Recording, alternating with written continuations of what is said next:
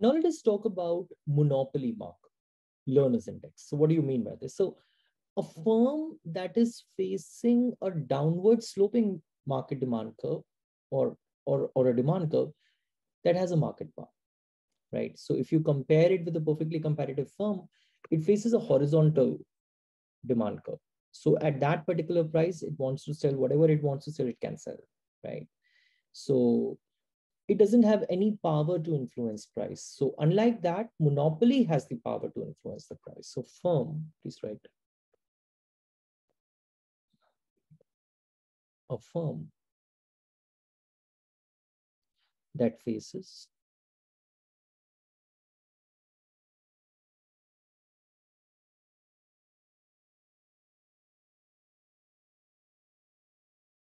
a downward sloping demand curve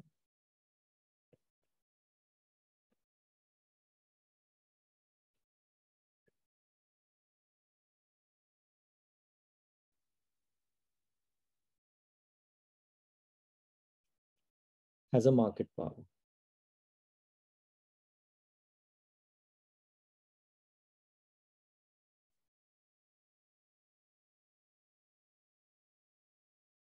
Has a market power.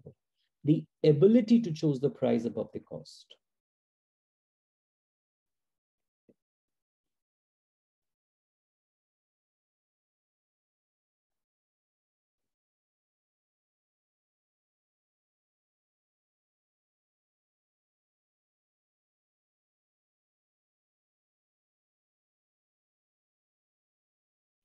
Above margin cost, right?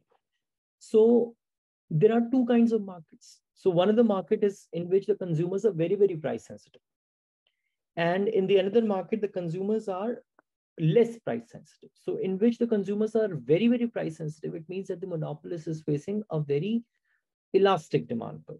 While in case if the demand curve is relatively what do you call steeper, right? So in that particular case, you can say that monopolist is facing an inelastic demand curve, right? So just have this thing. So there are two kinds of markets out here. So one is your where consumers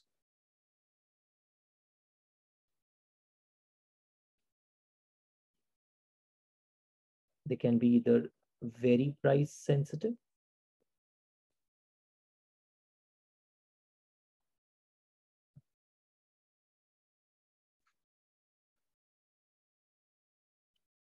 or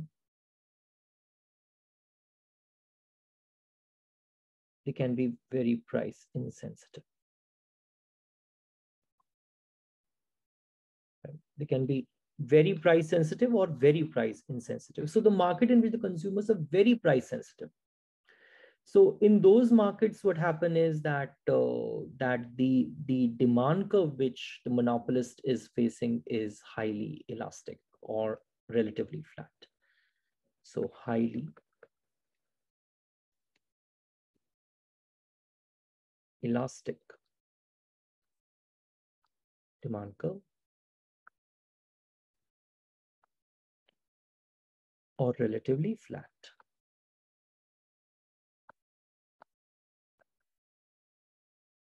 Or relatively flat, right? So it's close to, you can say, modulus of E equals to 0. Sorry, modulus of E equals to infinity. I'm so sorry. Or very price insensitive. So in which the consumers are, I mean, consumers will be buying this product. So whatever be the price, right? So in which, so it is highly inelastic demand.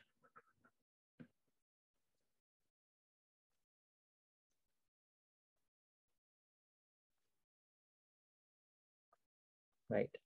Or the curve is relatively steep.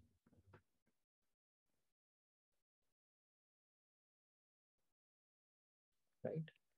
Close to modulus of E equals to 0. Right? We'll be talking about this. So let me just derive this this guy for you, Lerner's index. So how do you write this? You write this way. So you have the profit function, which is Py minus C as a function of Y. So price is the function of the output into output minus cost as the function of the output. So this guy is going to maximize with respect to Y. It's going to maximize his profit with respect to Y. So it is pi dash Y. First function as it is into derivative of second plus second function as it is. Sorry. First function as it is into derivative of second is 1 with respect to Y. Plus second function as it is into derivative of first, which is P dash Y minus C dash Y equals to 0. Minus C dash Y equals to 0. So I can write like that. So can I take just Py common, and I'll have 1 plus Y upon P as a function of Y into P dash Y equals to C dash Y equals to C dash Y. Now can I also write it like this? Py 1 plus Y upon Py, and I can write this as dP by dy. This is nothing but your C dash. This is nothing but your C dash Y. I can write like this. So this is nothing but the inverse of elasticity. I have been telling this since the last recording also.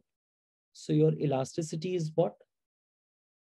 dy by dp into p by y, dq by dp into p by q. So this is the reverse of this. So it is py 1 plus 1 upon elasticity.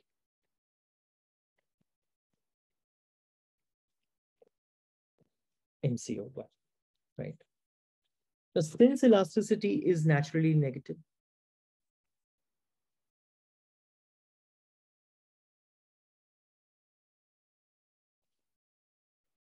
of demand is naturally negative,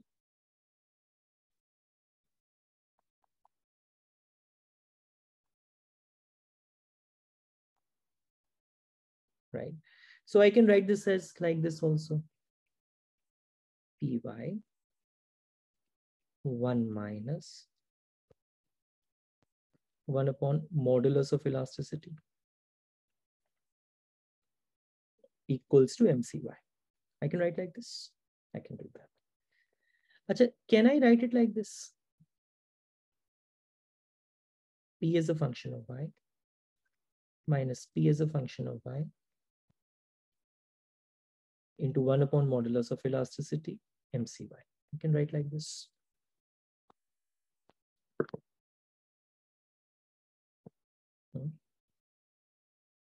I can write Py minus MCY equals to Py into 1 upon modulus of elasticity. I can write like this. So I can write Py minus MCY upon Py is equal to 1 upon modulus of elasticity. Is equal to 1 upon modulus of elasticity. This is what my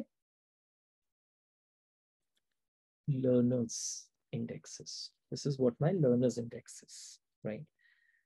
So Lerner's index.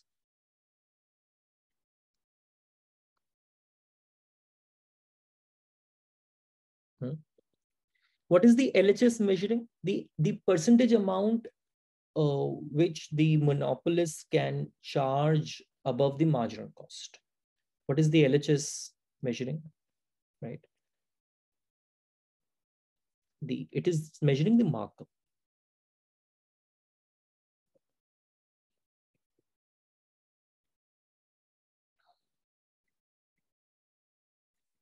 Percentage amount price above the marginal cost, right? And what is the RHS measuring? That markup is inversely related to the elasticity of demand. Markup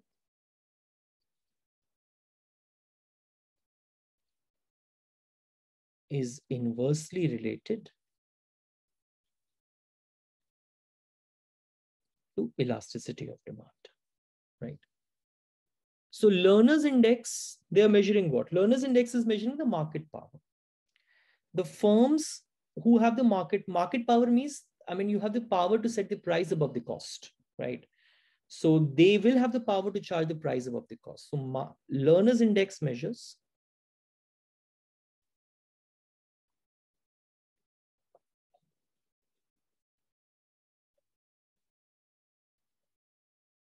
market power, right, as firms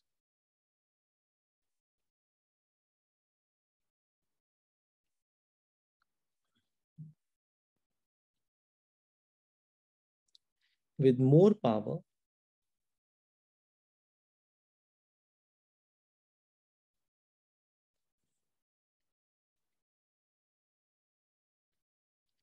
are also able to charge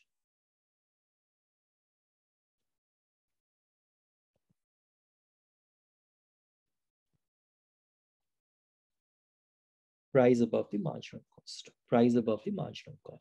right? Now you tell me one thing. When you have the elastic demand, when you have perfectly elastic demand, right, then in that case, what happens?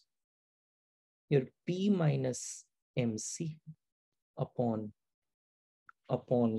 P, right? P minus MC upon P is going to be what? 1 upon modulus of infinity. In this case, that means it is equal to 0. That means the monopolist firm will also start behaving as if it is a perfectly competitive firm, and it cannot charge much above the marginal cost, right? Well, if it is equal to 0, in this case, that is infinity. So markup is infinitely high. So P minus MC is equal to infinity. So I can charge a very, very high markup. Markup is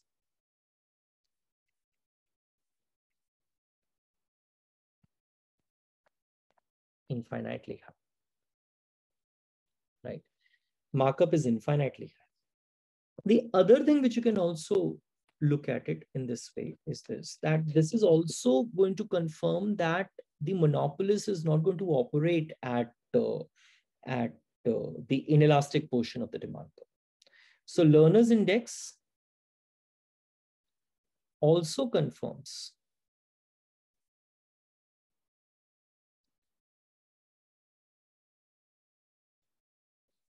that monopolist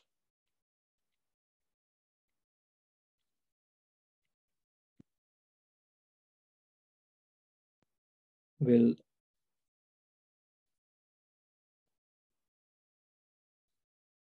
never want to operate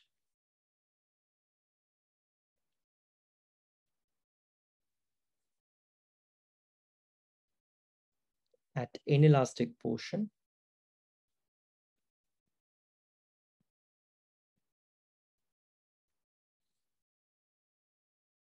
of demand curve, at inelastic portion of demand curve. So it means what?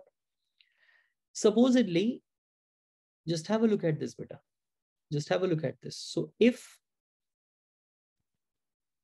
modulus of E is less than 1, right, then it means 1 upon modulus of E is greater than 1.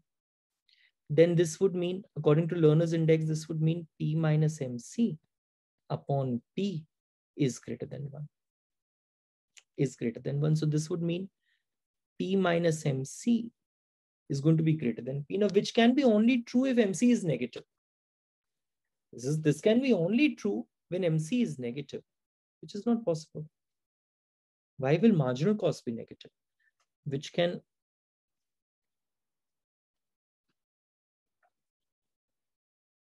be only true if MC is negative.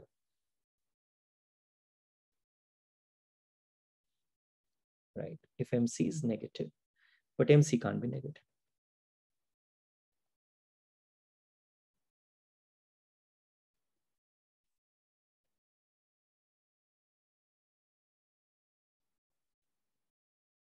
But MC can't be negative, one thing. Achha, you go back to this thing again. Supposedly, if the monopolist is going to set the price just 10% above the marginal cost, then what is going to be the elasticity of demand, right? Okay, let me just write it here. So let's say my question is,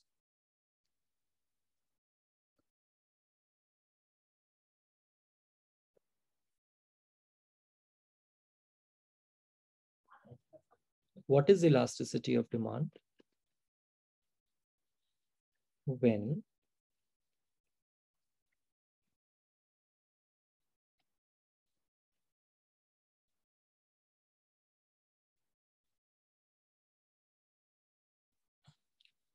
monopolist is going to set just 10% above the marginal cost, or when he's going to set 100%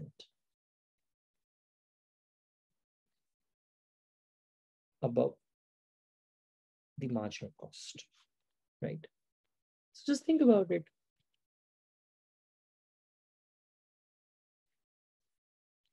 In this case, what happens?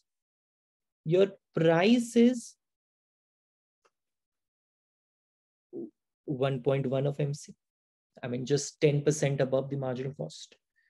So the markup is going to be what? P minus MC upon P, that is equal to, in place of P, I can write 1.1 MC minus MC upon 1.1 MC.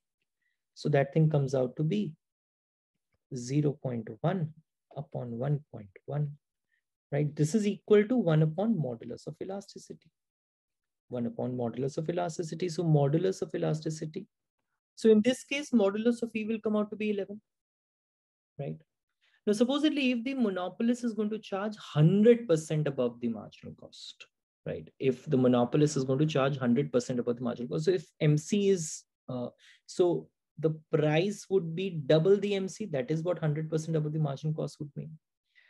So P minus MC upon P will look like what? 2MC minus MC upon 2MC. That has to be equal to 1 upon modulus of elasticity. So this is what? 1 MC upon 2 MC, that is 1 upon 2, is equal to 1 upon modulus of elasticity. So modulus of elasticity is equal to 2. So what can you say between these? The markup is higher when elasticity is lower. That is what you want to say here. That's what this example is trying to tell you, right? So when markup is higher,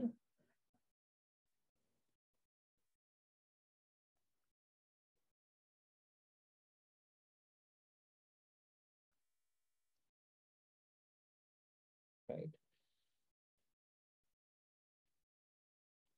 elasticity is lower. So when the monopolist is facing less elastic demand, it can charge a higher. So here, I mean, the elasticity of demand relative to 2 is way more, right? So it cannot charge much higher markup over the cost, but here it can, right? So this is what I wanted to do in this recording. Thank you, Beta.